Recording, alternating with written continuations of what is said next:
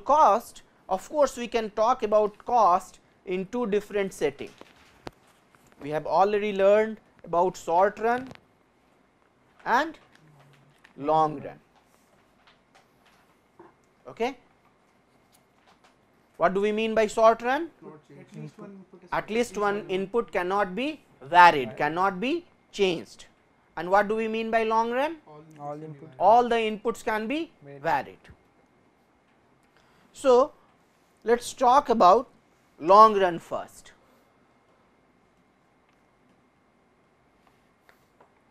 Okay. And we take the same production function, that Q can be produced using capital and labor. We are talking about cost. Why are we talking about cost? What is the aim? That would determine on which cost we could supply. Acha, fine. But let us think about a firm. What does the firm do? Of course, it produces certain output, but why does it do it? The first thing that you can say, that it wants to not just generate, maximize profit, or it wants to get maximum profit from the venture.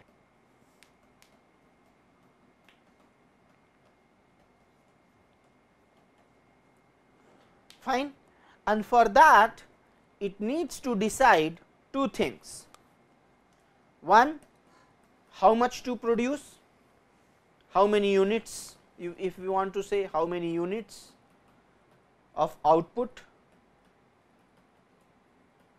to produce, and second, how to produce. In other words,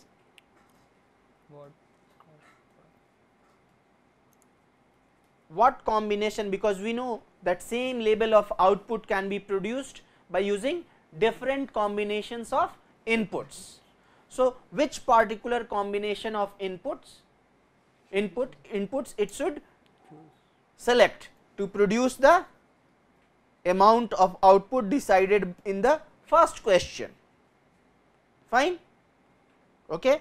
So, here of course, rather than talking about maximizing profit and rather than talking about how many units to produce, we are going in the backward direction, and there is a reason to it. It will become clear to you later. That first we are talking about that which particular combination of inputs it should select to produce the pre-decided amount of output.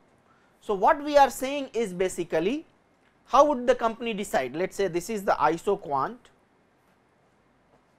here we have labor, here we have capital.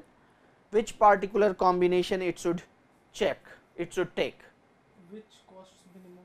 Which costs minimum, because the idea is to produce Q naught amount of output, but with different combination of inputs Q naught can be produced, but different combination would cost different.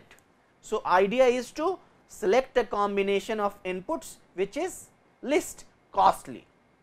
So, what we are basically talking about it is, let us say if we have only two factors of production, that is K and L.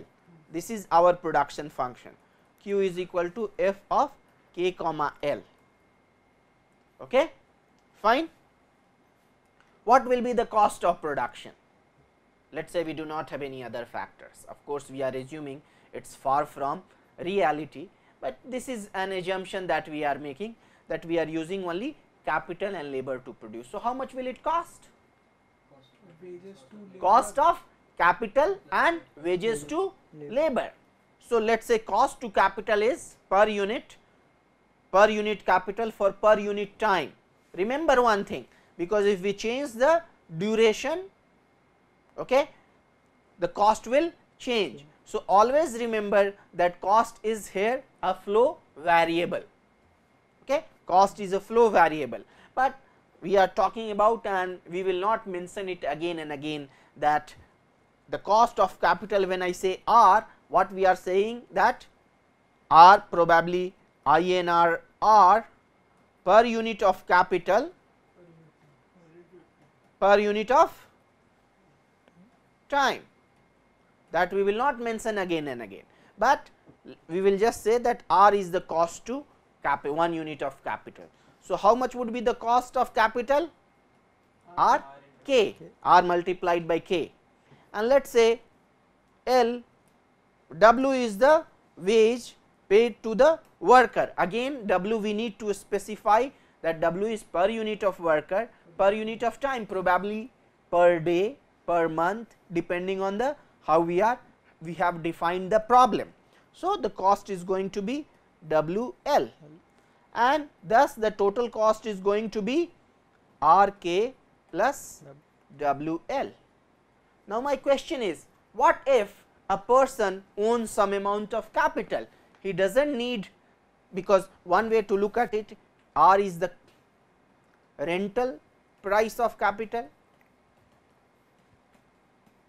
Why you are paying to the workers? Because you are hiring workers from the market. So, in lieu of their work you need to pay them. But what about the possibility that capital you already own? Capital you already own, then do we need to put here R k, or we need to ignore R k? They were rented. They were? No, I am saying if they are rented, then you need to put it definitely R k. But what if they are not rented? It's the opportunity cost of the capital. It is the what you could do, that you can, let us say you can use your machinery, capital represents some sort of machinery, you can rent out those machineries in the market and you would earn some money, the rent for that capital, you are using it for your own purpose. So, remember, in economics we always talk about the opportunity cost, and what is the second best you can do? Of course, you can say I will, otherwise I would keep idle. Okay? If that is your, if you are not going to put it in the market, then it is fine, you can put it at 0, because that is the second best alternative available to you. But the businesses, they are very concerned about cost and how they produce. So, they frequently rent out capitals and take higher capitals from outside. So, it is very important that they consider this cost, okay? And this is the second best they can do. If they do not use it in for their own production, they will rent it out, and then they would earn R per capital per unit of time. So, that is why it is important for us to mention it here. Okay? So, the what we have now, the cost is R k plus W L.